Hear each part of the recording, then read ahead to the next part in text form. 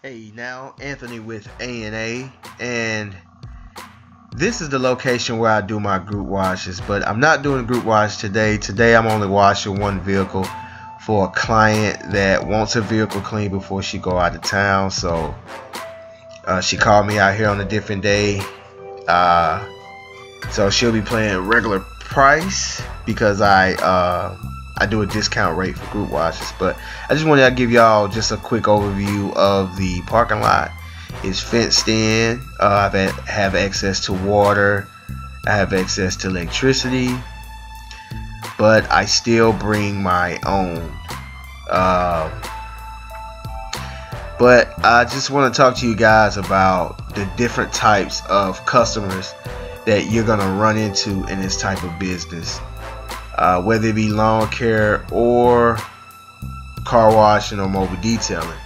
But I get these type of customers a lot when it comes to mobile car washing and detailing. You have so much competition, so the prices may vary depending on the person. And the first type of client that I want to talk about, or customer that I want to talk about, is the negotiator. That's what I call them. When they approach you, they already have a price that they're willing to pay you in their head already. And what they do is they ask you, how much do you charge? And when you give them their prices, they already want to go below the price that you give them. So they'll start off by telling you something like, well, I know a guy that does it for 20, and I know a guy that does it for 15. They're gonna give you some unbelievable lowball price, hopefully you will say, yeah, I'll do it for that. Now, in the beginning, when I first started doing this, that's what I would do. I would take what I could get, because I didn't have much going on, and I wanted the work and the experience. But as my clientele started to grow, I started raising my prices, and now I don't negotiate my prices at all. And what ticks me off when they say that, because it makes me mad when they say that. When they say, oh, I know somebody that'll do it. If they tell how much for a basic car wash, I'll tell them, for a car, $35. I know a guy that can do it for 20. And I want to say to them so bad, well, you need to go to him then, because that's a good deal. You need to call him. But I don't say that. I just smile at them and I say, oh, that's cool. And I go back to working, and either they're gonna accept my price or they're not. Who cares? But anyway, the other type of client that you will have is and I call them the all of a sudden OCD client. What they'll call you up and say, hey, can you wash my car? And you go out there and that car is filthy. When I tell you, and I mean, I'm not talking about dirty, I'm talking about filthy, inside and out. I mean, you finding food, chicken bones inside the car, underwear, shoes, anything you can think of is in that car. Dirt, grass, pine straw, everything.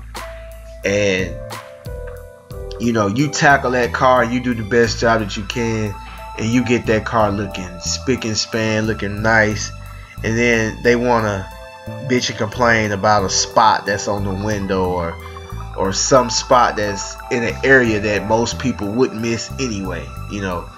So I don't like those type of people. That pisses me off when they know that you did a good job, but they want to act and they want to come out with a magnifying glass and look at everything with a fine-tooth comb, and that really bothers me. I hate that. The other client that you're gonna run across is that client that's gonna always try to get you to do a little extra for the same price. They'll be like, well, while you're at it, could you shampoo my carpet? And they want you to just throw that in, and you be like, well, no, that's gonna be extra. Well, can you just get that spot right there? well, that's gonna be a little extra, and I always tell them that, and so they know when they dealing with me that anything that's extra is gonna cost extra. And so, but in the beginning, I understand, because I did the same thing in the beginning. When I started, I would take low prices, I would do little extra things and won't get paid for it. I just wanted to showcase my skills at the time.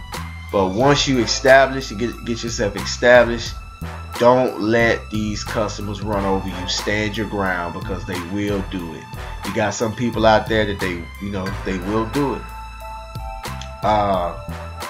Then you got the cheap customers that they don't want to pay you what you're worth. And so what happens is, when I first started doing group washes a while back, I used to do cars for $20, and this was just a basic wash, vacuum the interior, wipe the interior down, wash the vehicle, and tire dressing, and $20.